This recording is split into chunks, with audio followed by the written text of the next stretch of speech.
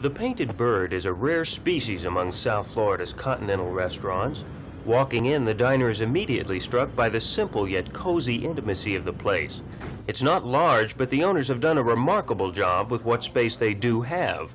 Large mirrors framed in latticework create the illusion of a much larger room, but the restaurant only seats 45.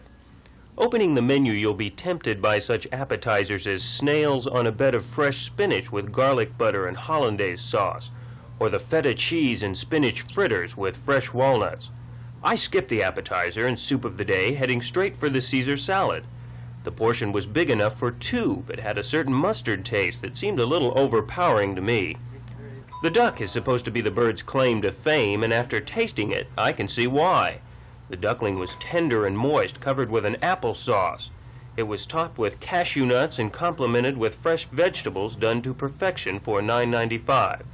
If fowl isn't your fancy, try the veal.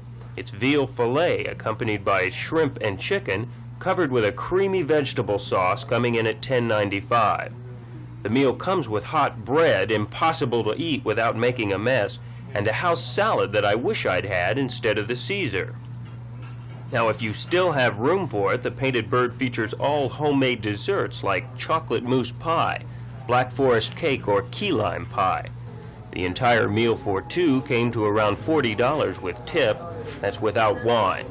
The painted bird is open 7 days a week, serving lunch and dinner. Beer and wine only, and all major credit cards are accepted.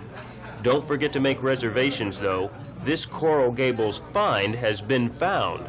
People flock here on the weekends.